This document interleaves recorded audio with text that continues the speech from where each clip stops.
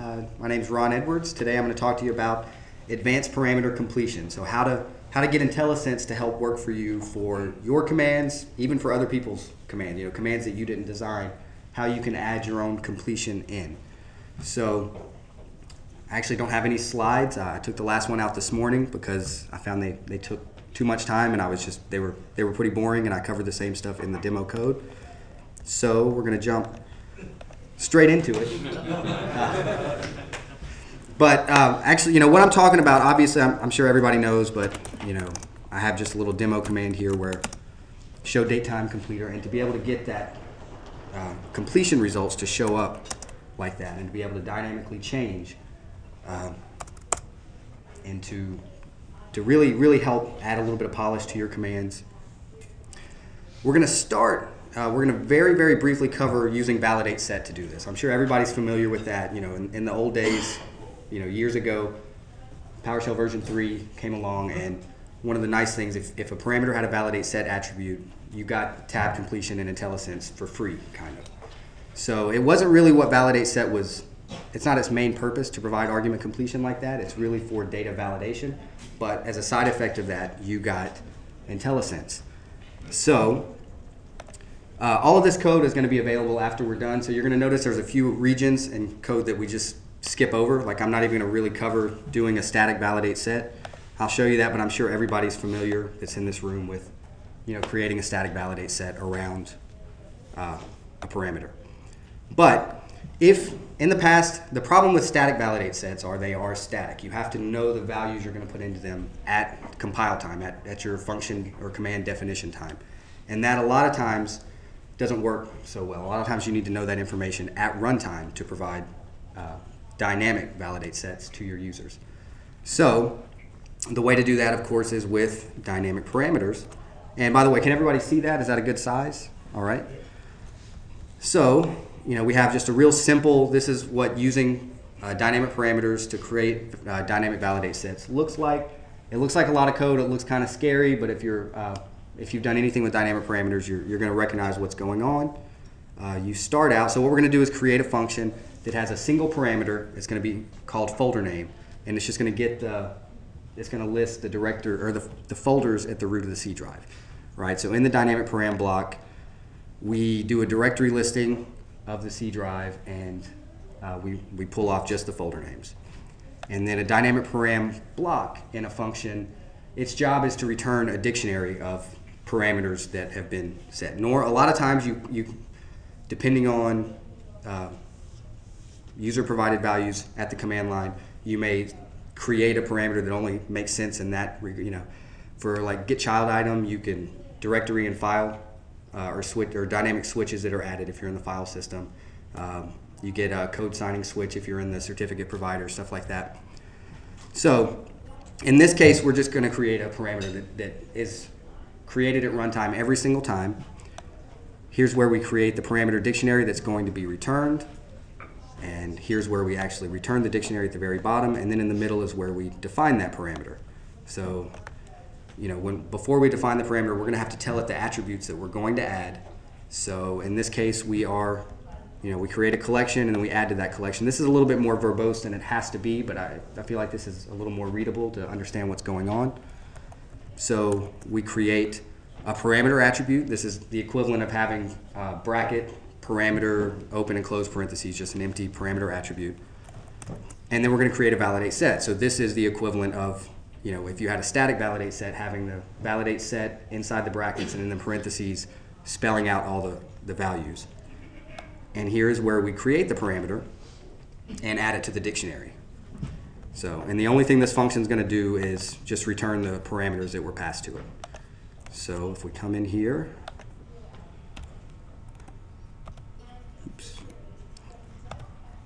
and don't overwrite the function, but instead show dynamic validate set example, folder name. So you can see this is, the C drive's a little dirty. Actually, I have some random folders I created when I was going to try to cover a bug that used to be in validate set. But you have to take my word for it. This was dynamically generated. If I went in and deleted a folder off the root of the C drive, this would change with it as well. And If you had version 3 or 4 or early versions of version 5, then this part right here might not have worked exactly as you anticipate. It wouldn't put quotes around anything in a validate set with a space. I do have a workaround. I can't really demo it here because it is fixed in the current version of PowerShell. But what we're going to cover next uses the same type workaround. So anyway, that's what it looks like to create a dynamic validate set. So the next thing I want to show you is, it's the last thing we're going to do on validate set, and it's really a way to, it's really, in my opinion, abusing validate set, taking it completely past what its intention or what its use is for. But for the longest time, before I knew about argument completers, what we're going to talk about next, I always wanted a way to use a validate set the way that argument completers are used, the way, like when you're working with normal PowerShell commands and they give you that IntelliSense, but you're not forced to pick what's there. I used to always look for a way to do that, and obviously argument completers are the way to do that, but there is a way you can do it with validate set, again using dynamic parameters. I'm not saying this is a good idea, but it doesn't use reflection or anything like that. Essentially what we're going to do, if we look, so this function is going to do the same thing, except it's going to allow, and let me show you what I'm talking about. Like I want, show dynamic validate set example. Maybe I want to be able to put in wildcards right there and have that actually bring back those two values. That's not going to work when you're using validate set the way that we just did, because PRO asterisk is not a valid folder on there. Validate set is doing its job, and it's not allowing me to input that. But if you want to do that, it would look something like this.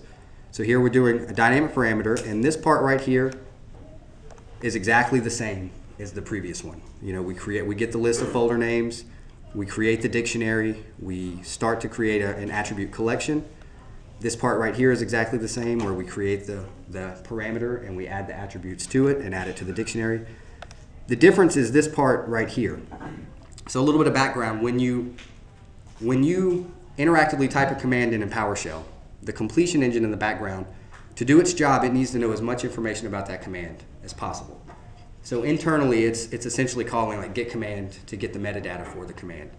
So it needs, because it needs to know, hey, maybe they've provided, like for get child item, maybe they provided a certificate path or certificate store path. So I need to know that code signing is a switch parameter that's valid here, so that it can actually complete those parameter names. So when you're interactively typing on the command line, when it's trying to get the metadata for this command, it's going to internally call the dynamic param block multiple times potentially. I mean, you don't really get to control how often it calls that. So when you do that, the myInvocation automatic variable, it has a property on it called command origin. It has two possible values. It's either internal or run space. So when PowerShell is calling that on your behalf to try to get command metadata information, it sees it as it was called internally. PowerShell itself called this to try to get some information. So what we're going to do here is we're going to lie to the engine. When it's doing it internally to try to get parameter completion information, we're going to tell it that you need this validate set.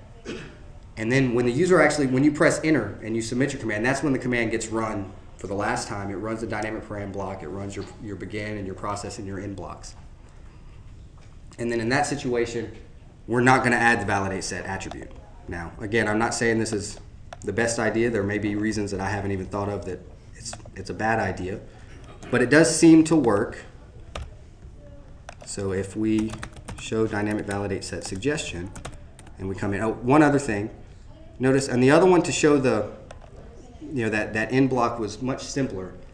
I just told it to show the PS bound parameters. Well, in this case, because we're not letting validate set do its job, we're actually on the hook for doing the validation to make sure that the user puts something in that is valid. So, of course, if you try to use suggestions, it's going to be the same thing with argument completers. If you allow the user to type anything and you just provide IntelliSense, to help them out, you're on the hook for validating that they actually that they gave you valid input. So anyway, let's come back down.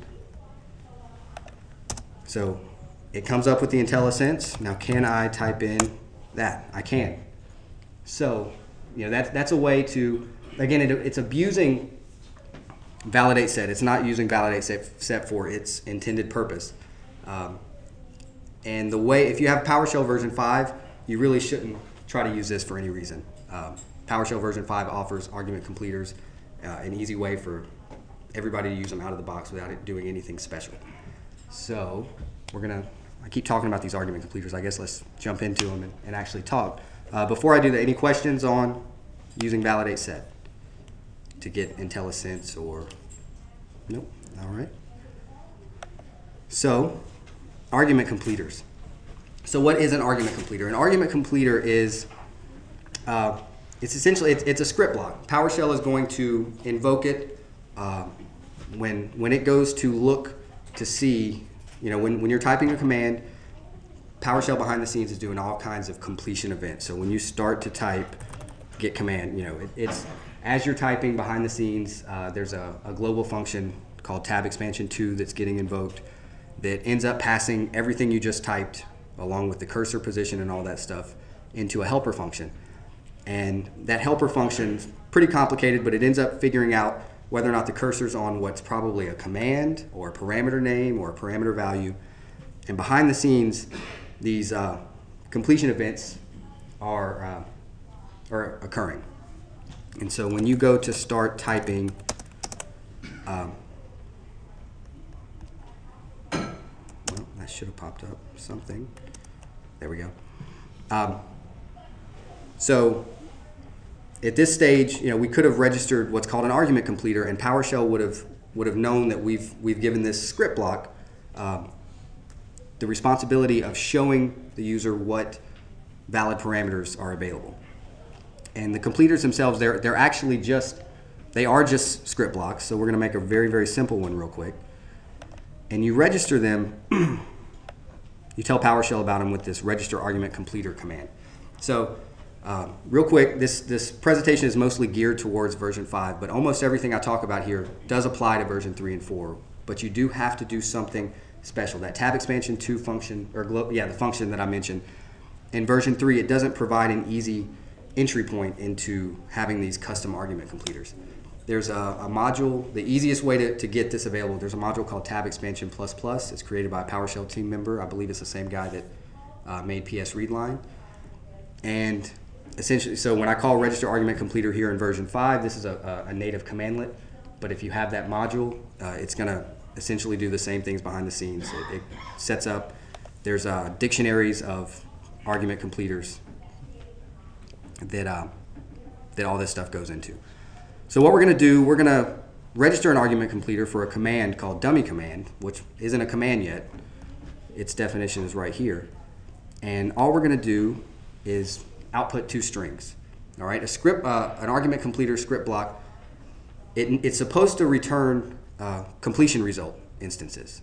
And we'll talk about what those are in just a minute, but it turns out, PowerShell lets you do a lot of stuff. Sometimes it'll get you in trouble, and it turns out that a regular string can just be coerced into a completion result. I'll show you why you probably don't want to do that in a minute. But this is an argument completer that's just going to tell it that there are 2 strings that are available. And I just ran register argument completer. That command has not been defined yet in my session, and that's okay, because all register argument completer did was put this completer into a dictionary, and it was associated with the dummy command name and the parameter name. So let's read that in and type out dummy command. And when I type in parameter, I hit space, nothing happened. If I hit control space to actually tell the completion engine, to bring up the IntelliSense window, you notice, I don't know if you've noticed this or not, but I'm calling it out, so you should notice it in just a second. There's no little icon right here. That's blank. And that's because we just let those strings get coerced into completion results. The completion results are what are used for command names, for parameter names, for variable expansion, all that stuff. And you're supposed to tell it what type of completion result it is. And so in this case, IntelliSense saw that this wasn't a parameter value completion, so that's why it didn't automatically show it. But let's go ahead and pick one of these. Now, if you notice, I just picked that one. There's no quotes around that. So it's kind of like what I was saying earlier. There was like a bug in validate set. Well, this actually isn't that would, in version 3 or 4, there was a bug in validate set that would do this. This isn't actually a bug, though. You want to be able to, and you can, and I'll show you in just a second how. You want to be able to control exactly what is returned to the command line as that parameter value. So it is on you. If it's something that needs to be quoted, it's on you to get it quoted. So another problem with this, I can type in gibberish and I can press tab and it goes through them. So what's happening there, that argument completer script block, it's doing exactly what it was told. Every time it's invoked, whatever it returns, that's what the IntelliSense is going to show.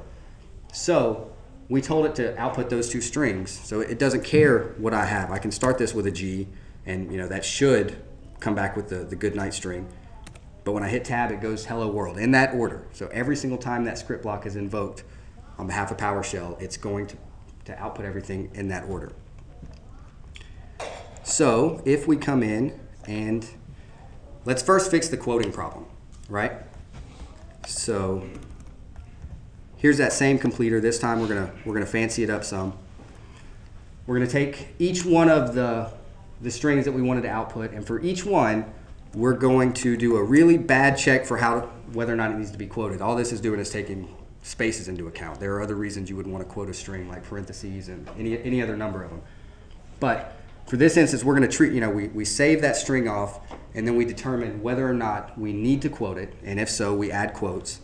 And then we're going to end up creating a new completion result. And so completion result new. So it has 2 constructors. We saw earlier that it'll obviously allow just a regular string, and when you give it just a single string, it ends up for these 3 values that take strings, it just uses the same one for all of them. But here's something that's really neat about them. They allow you to have different values. This first one, this completion text, that's what's actually going to be put on, that's the value that will be put with the command, whether or not that's up in the script pane or down at the down in the command line. The next one is what the IntelliSense menu is actually going to show you.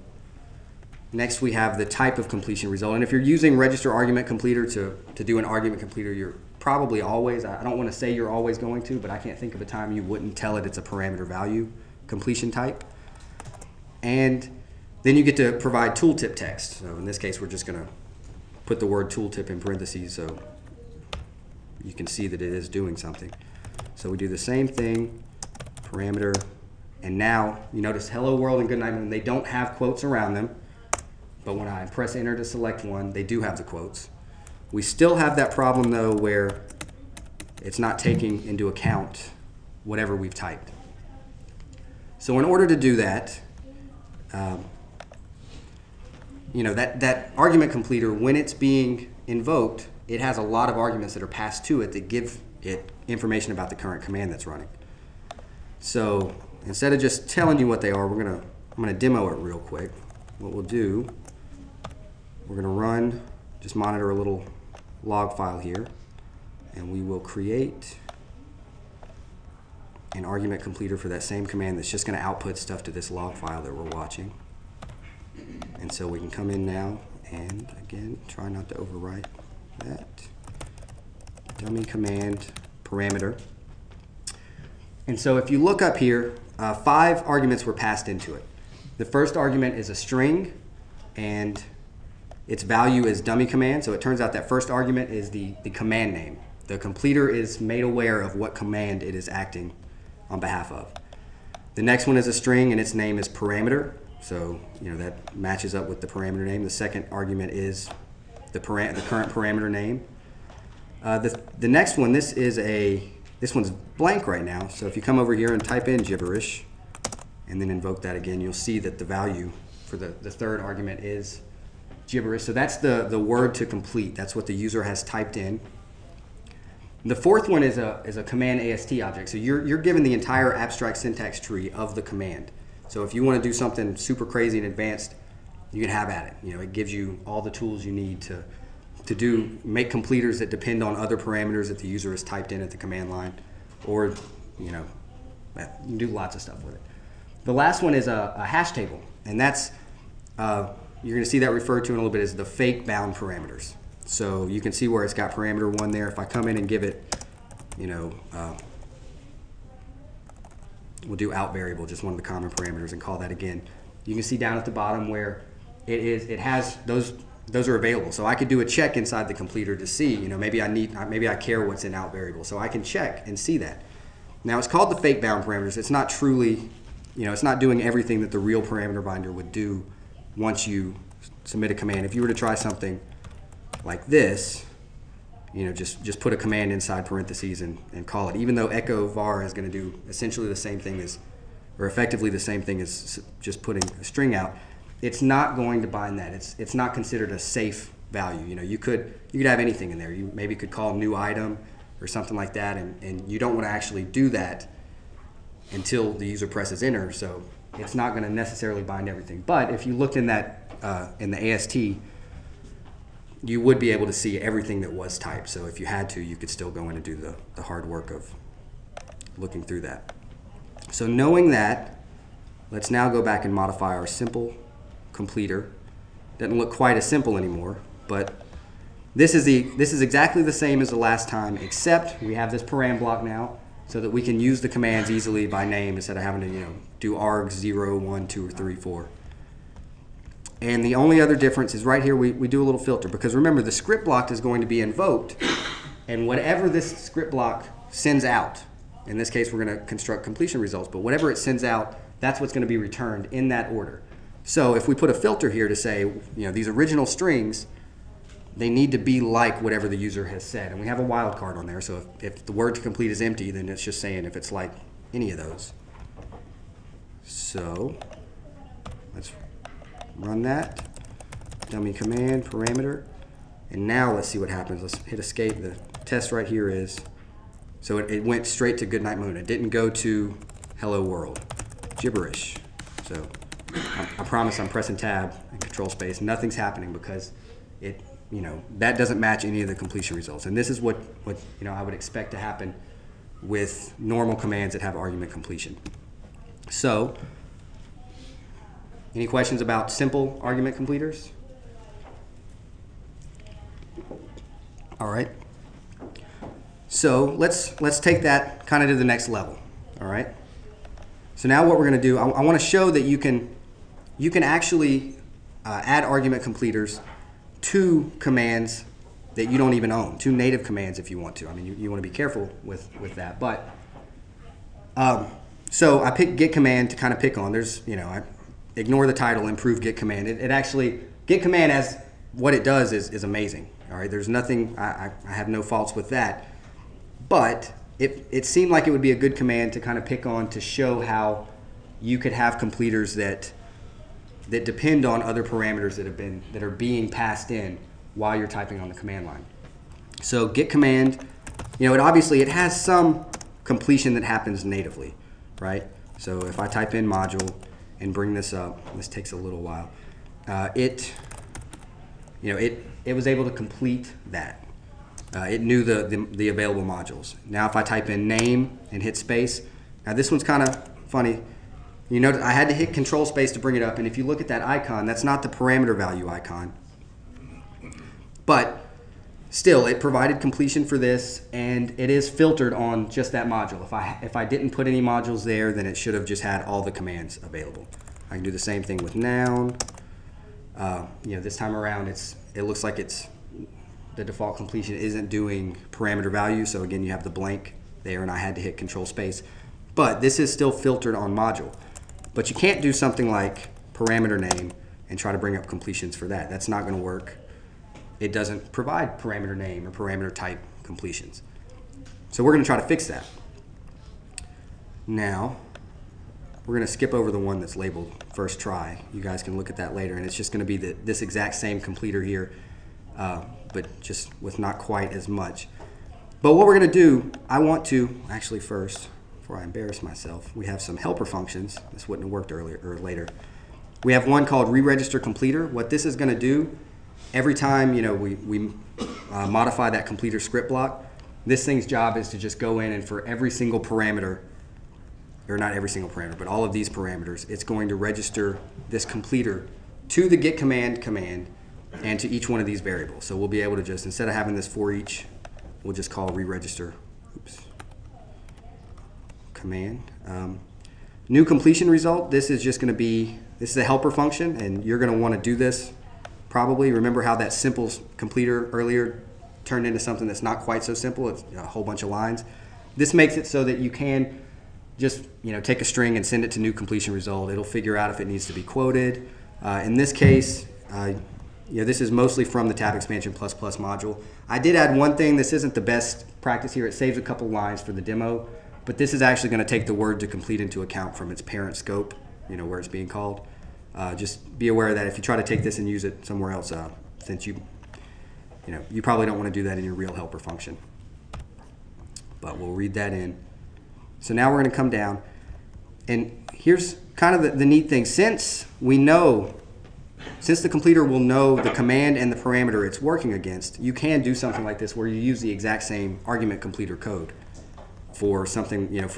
For one command, you can just have the same completer code. And in this case, we have a check in the beginning. This isn't strictly necessary, but if this completer accidentally got registered to another command, we do a little check to see whether or not we should just return without putting any results out. If this accidentally got sent to another command, you don't want to confuse the output with completion results that don't make sense. The next thing we're going to do, we're actually going to call get command on itself, and we're just going to splat the fake bound parameters into it. So one thing we're going to do, though, whatever the current parameter that's being operated on is, we're going to add a wildcard to that, because otherwise, as we're typing the command, if we type -module and we type 3 letters of a module in, that's going to mess your completion results up later when this gets splatted, because that would actually splat those first 3 letters to get command. And then we're going to, depending on what the parameter is, we're going to do something, depending on what the parameter name is, we do something a little bit different. So if the current parameter, remember get command has a parameter name parameter. If it's parameter name, then we're going to figure out whether or not the parameter type has been specified, and if it has, we'll filter on, literally whatever get command returned earlier is stored in this valid commands. So we check the parameters dictionary for each one of those, and then all the values, we filter them, we sort them alphabetically and get them a unique value, and then send it down to new completion result. Parameter type's pretty similar. We're going to, just in that case, instead of the getting the keys off those parameter dictionaries, we're going to get the values and then take their types. And then if it's any other parameter like verb or noun or name or module, we're going to take whatever those valid commands results are, whatever the results from calling get command are, and we're just going to select that property off of the commands. So what should happen? Question. Sure. Do you have a recommendation or idea when you might want to do multiple completers inside of one completer like you're doing versus registering multiple argument completers?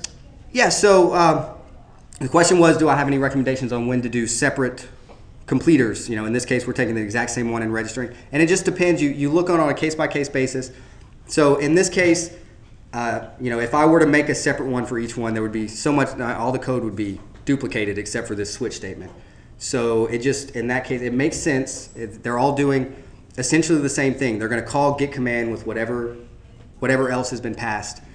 And it's just, if you look at it and it looks like you're reusing the exact same code over and over again, I would put it into one completer. I don't think it would hurt anything to have a separate completer for each one. In the grand scheme of things, this is putting everything in a global dictionary that, it's the same amount of work for the PowerShell engine when it goes to look up, hey, all right, I've got this command with this parameter. Is there a completer available? So, it wouldn't have hurt to do them separately, but in this case, because the amount of code reuse would be incredibly high, I just chose to throw them in one. Sure. Say another question? Yeah, can you open that up again? Yeah, absolutely. So what is that word? Microsoft.powershell.core/getCommand. So that's the fully qualified command name. And to be honest, it's probably, so get command is something, so there's an order of operations or a precedence for different commands. So if I were to make a function called get command, that would actually kind of shadow the real get command, because functions are looked up first, and I think aliases are looked up before functions. So in this case, this is just a way to say, go to the real get command commandlet. So that Microsoft.PowerShell.core, that's a way that we can access all the core commands? Well, so let's do git command, and let's see, somewhere in there, unless we have to, The bottom says Microsoft.PowerShell. yeah, I see that. Yeah, I think it was in the middle there. it may have been. No, it's just a deal. I wonder if it would be, hold on. No. So it's available from git command, and a little bit right after here, I'll show you how you can actually grab that information. I don't want to embarrass myself anymore up here. So we'll take that completer script block, and we're going to run the re-register completer, which took that script block and said, you know, for git command, register this to the name parameter, to the module parameter, all that stuff. So now we should be able to come in, and we can limit this to a module. And we can, you know, we can do name. Now remember earlier the name, this was coming back with command completions. That icon was a little bit different. So this time the completions just popped right up. So that shows that it is using our argument completer. Let's actually do like verb and add. Now we can come over to parameter name. And so if this is doing its job, any verb in the PowerShell Access Control module, or any command that has the add verb in the PowerShell Access Control module, these are the parameters limited just to that. And you can look, there's not that many of them. You know, if we take this and change it and just do parameter name, you'll see that it took a little bit longer, and there are a ton more that come up. Same thing for parameter type. So we can actually take parameter name, and let's say name, parameter type, and you'll see that out of all the commands in PowerShell, again, if this thing's doing its job, then if you're looking at commands with the parameter name, then you know this says all the commands there is a switch parameter somewhere, at least one switch parameter somewhere that has the parameter name, at least one scalar string parameter, and at least one array string parameter. And actually, let's get the counts. So I don't want to cover too much about what's, you know, this is just a modified version. We use group object under the parameter name and parameter type conditions in the switch block. But for the sake of time, I'll just kind of demo what it does a little bit more, and you can take a look at it in a little while. But we're going to add counts to that. So git command, parameter name, and so now it has counts in there. And you know, of course, I didn't show this, but when you press enter, you know, it didn't have the count information. That was, we could tell the list to show something different than what was completed. And when you do look at this, it seems like it'd be kind of useful to be able to sort it maybe on the count. And you can do that. You can put whatever kind of logic you want in that completer. So if I put logic in that said, take a look at that word to complete. Now I ended up doing a exclamation point here, because if you do just the less sign, then the completer won't work. But if I put that in, I told it to change the way you sort it. So now it's sorting by the count, the greatest number of parameters versus the least number. So you can see that, you know, all these common parameters obviously show up the most. And these counts should change if, you know, as we add different things to filter on parameter name. And let's this time do it from in ascending order. But you can see all the different parameters. So instead of the 292 or whatever, it looks like we're down to like 24 that have that. And that's, you know, just an example of a way to have to show completers that can take other parameters that are being typed into account in, you know, in real time. So any questions on that? All right, so next I want to talk very, very briefly about a different type of completer. All right, so those were, I'm going to call them normal completers or just completers. There's also something called a native completer. Native completers are geared more towards external, like executable applications. So things that aren't PowerShell commands, but they still have arguments, like the net.exe utility. You know, you can use it to start and stop services and to access shared drives and stuff like that. So the big difference from the completion standpoint is it has different arguments that it receives. So when you take a look, we'll do that thing again where we have a little debug log up.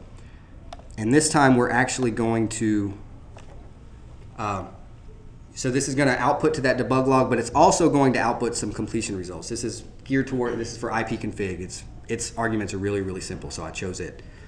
But the way you tell it that it's a native completer, you call register argument completer, you give it the command name, and in this case, and then you give it a native switch. So with normal completers, the parameter name is what's required, and the command name is optional. So I did kind of skip over that with normal completers, you can actually say, anytime you come across a username parameter, I want you to run this completer. And as long as there's not a completer registered for username with a specific command, then that one will win out. It'll end up, you can have it to where a certain parameter is always has a certain completer that gets executed with it. Native completers, though, it doesn't take parameter names into account. You register it to a command, and then you provide this native switch. Let's take a look at, so now if we call ipconfig, and I have to do tab or control space, but you can see over here, this time we got 3 arguments. So the first one is the word to complete, which is useful. The second one is the command AST, and then the third one is the cursor position, in this case 17. So you don't get the command name included there. You can grab it from the command AST. You don't get the parameter name. Again, you can determine that yourself, and you also don't get the fake bound parameters. The command AST, like I said, though, if you want to take the time to look into that, you could get all that information out of it. So anyway, in this case, what I did was, looking at the command AST and counting the number of elements that were here. And I don't want to spend too much time on this. Honestly and truly, if you're interested in these native completers, the tab expansion plus module, even if you have version 5, if you go take a look at it, they have a lot of native argument completion, because it gets a little bit crazier, because you have, with native commands, you might have, like for net.exe, you have one, the first parameter determines what your next set of parameters is, and you have all these trees of parameters that end up. But I wanted to mention this because in just a second, we're going to use native completers for something that they probably weren't intended for. Let's see how we're doing on time. So, yeah, I think we have a little bit of time for this. Let's talk about the completion order precedence. So earlier I said you can override the completion behavior of any command and any parameter. Well, I may have said any parameter. If I did say any parameter, I was actually technically wrong. If a parameter if it's an enumeration type, or if it has a validate set, you don't get to override that. You can put an argument completer, register one all you want, but it's not going to let you do it. And if you think about it, it makes sense, because in those cases, you have to pick one of the valid values, and so there's no need to even return a completion result. There's also, next up, after that, PowerShell will look for the type and the attributes. After that, it will check the normal completer dictionary. And whatever command you're running, if there is an argument completer that's registered for that command and that parameter combination, then it will use that completer. If there isn't one registered for that, it'll check to see if there's a completer registered just for the current parameter name. If there is, it'll use that. So after checking that regular dictionary, if no results are returned, it may have found a completer registered, but if no results were returned from either of those checks, then it falls down to the next step here. And the next step here is something I didn't talk about, and this is a version 5 only thing. I think so there is an argument completer parameter attribute. So if you don't want to call register argument completer, you can actually put your argument completer the exact same syntax that we were using earlier with the script block. Just decorate your parameter with it when you're defining your function. But if you have one of those set and then you call register argument completer later, it should be the case that argument completer you registered would win out, because this is called after that. Next, there's the completion engine has some hard-coded completion behavior. So earlier when we were looking at get command and you saw how name and noun had completion stuff, that was in there. If you ever notice, like when you call new object, it does type name completion, all that stuff. There's essentially, it's like a giant switch statement that says, well, None of these other things returned completion results. So is the command name get command, and is it this parameter? Okay, then I know what to do. If there still, by this point, hasn't been any completion results returned, then it falls back to those native completers that we just talked about. So it checks that dictionary. So even for a normal PowerShell command, it'll check the native argument completer dictionary for that. And then if you still don't have any completion results returned, then it just kind of, it does the whole, let's see.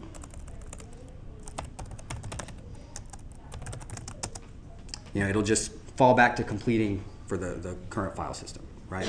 And in here, there's some demo code that kind of shows registering multiple completers and then going in and watching how they're called, and it sets up the little log file on the side.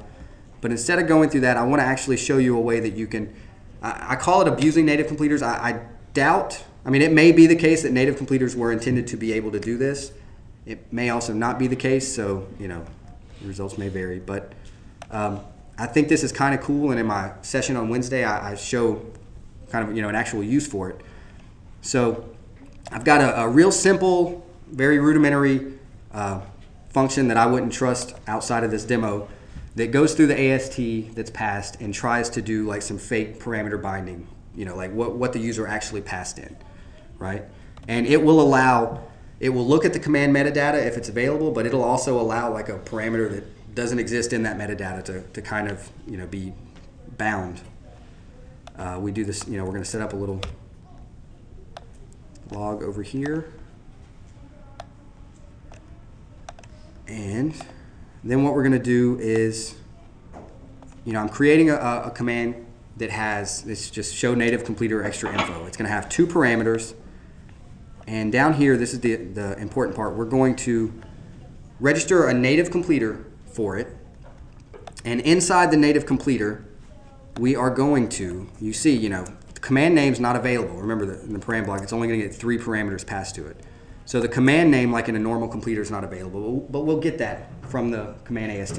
And one thing to note about this, native parameter, so with a normal completer, you could register, if an alias is called, the completion engine will be smart enough to know, like, you called this alias, but you were actually looking for this command, and when you're inside, it'll pull the right completer, essentially. With a native argument completer, you're kind of stuck. If you make an alias after the fact, it's not going to get called here. It's literally looking for whatever command you just typed. It checks the dictionary, so it checks for the alias name. And if it's not there, it doesn't run the completer. You can register your alias if you'd like. But next, it goes through and calls that helper function, the parse parameters. And it takes the cursor position into account because it needs to know what the current parameter name is as well. Then we get the parameter name from that. That's just what the helper function output. We get the fake bound parameters, and then we're just going to output all that information.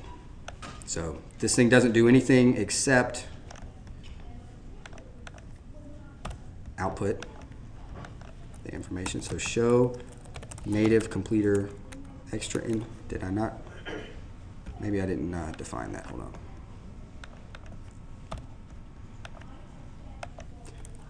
All right, so we can come in and we can type parameter 1, and you can see, so we have that information. We have the command name up top, we have the parameter name, the word to complete.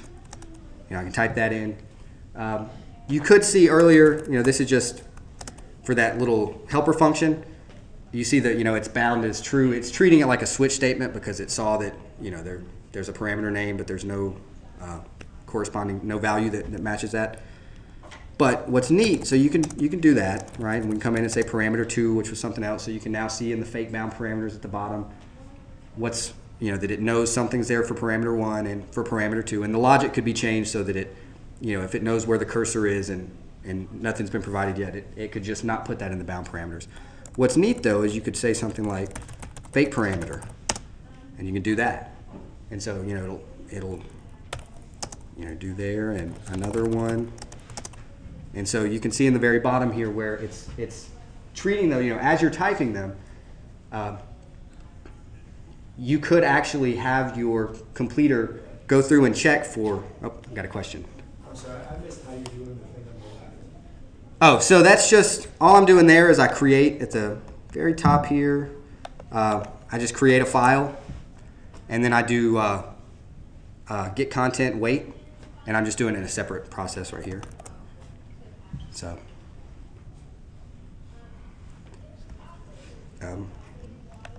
but yeah, I mean that's kind of neat. Running. Let's see what time we got. We got a couple more minutes. So, any questions about this? I actually do have a kind of a use case for this in my session on Wednesday, and if anybody's curious about other stuff with this, you can use it. And again, might not be the best idea. I do a lot of stuff that's just playing around at first, and then hopefully good ideas come from that. So, sure. Do you have any suggestions on how to parse the arguments for native commands? Not really. So yeah, I'm not super familiar with doing the with that stuff. What I would say, the tab expansion plus module, if you look into that, they have, and it's on GitHub. I've seen other completers that other people have made. So there's a ton of native command completers. So yeah, I actually originally wasn't even gonna, cover native command completers, and I was like, well, I kind of need to do that. And then playing around with it was when I discovered this. This was like 2 weeks ago, and I was like, oh, that's pretty neat. I need to put that in. And I was able to take it and apply it to something else I was working on. But yeah, unfortunately, I'm not, it's just going to be, the command AST will tell you, you can easily, let's see, let's come in and modify this guy to,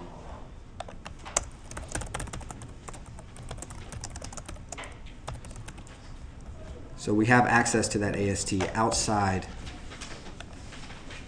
of the completer. So with any luck, so if we do, what was it, show native completer extra info, we'll treat this like it's net stop, WAU serve, right? So when we do that, with any luck, yeah, so we have the command AST there. So this is what we would have had access to inside that completer. So you can see that, it's get type somewhere. It's a command AST, and so on a command AST, you have, there's a get command name, but you also could just take this command elements. So you can see that there are 3 elements, and that's right because we said, command name, the word stop, and then, a service name. So, you could always say that the first command element should be the command name. The next one, if you were doing one for NetExe, you could check the next one and you could see, all right, it's stop or it's start. So I need to go in and start doing stuff. I need to get a list of services. And you could say, well, it stops, so let me go get a list of services that are running. And you can get as complicated as you want with that. The one thing you want to be careful of, anything that's expensive, IntelliSense will time out after, I don't know, it's like a couple hundred milliseconds. So you don't want to be the cause of it like hanging. Sometimes it times out and it's super quick and everything's responsive again. Other times it kind of hangs and has trouble stopping. So if you're doing something like expensive that's going to take a little while to get results for, you may want to try to cache that somewhere. What we didn't get into was how to tuck this away into a module scope. If you have a module and you register your completers all inside of it, that part's easy. It should just work. If you want to do that after the fact. And also if you want to use it with tab expansion plus. And this is kind of in the notes on that last demo script. It'll explain that tab expansion plus will strip off, if you're bound to a module, it'll strip that binding and then bind it to its own module so you have access to its helper functions like new completion result, stuff like that. So it kind of covers a way that you could, you can just call get command. You can get the current command's info and get its module scope and execute stuff in that. So I think that's about it. Any questions? All right. Well, thanks, everybody. I really appreciate it.